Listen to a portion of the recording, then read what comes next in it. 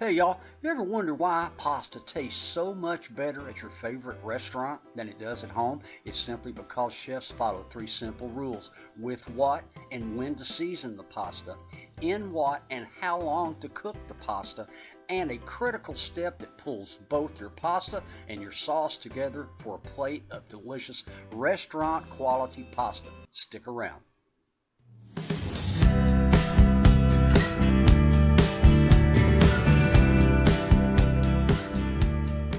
Now for this video you'll need 1 pound of your favorite pasta. I'm going to be using spaghetti today. Now the seasoning, simply coarse kosher salt. Always use kosher salt to season all of your food, not just pasta. Leave the table salt alone, it has very little flavor. Okay, in what? A large stock pot, about 4 quarts of water. Take 1/2 cup of that coarse kosher salt.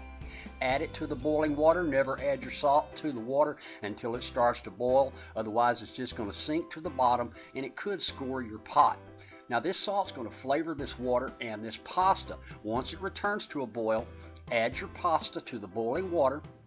Then take some tongs and move it around a little bit, about 45 seconds to a minute, to keep it from sticking. A lot of people think you have to add oil to the water to keep the pasta from sticking. That's not necessary. In fact, you don't want that oil on there. We want as much starch as we can keep on this pasta. Okay, cook that about 1 to 2 minutes less than package directions. That's going to give you a perfect al dente. Alright, before you drain it though, take out 1 cup of that starchy cooking water. This is a critical step. Never skip on this. I'll explain what to do with this in just a second, but set it aside for now. Drain your pasta in a strainer, but never rinse it. Again, we want that starch on there. Then just simply add your drained pasta to your favorite sauce. Add in that 1 cup of starchy cooking water that's going to marry the sauce and the pasta together. Give that a good toss to make sure your pasta is well coated with your sauce, and plate it up and enjoy. Top it off with a little parmigiano-reggiano cheese and you've got a delicious plate of pasta. Hey guys, if you'll follow these 3 steps on your next pasta dish, I guarantee you won't be dissatisfied.